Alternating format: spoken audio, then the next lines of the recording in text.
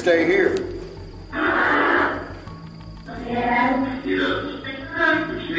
This is actually one of the rooms that we saw apparitions in, and caught a photograph of it a few years back.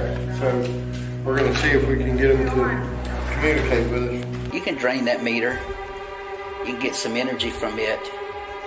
Yeah, I don't mind. Can you touch one of us?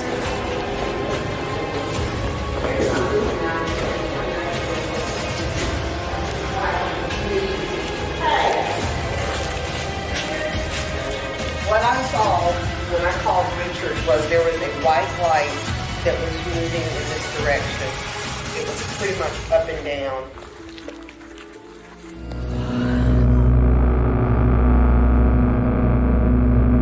As I'm walking in this area, I am connecting to some soldiers, some of them that would be African American, and what they're showing me is the visual of what war feels like.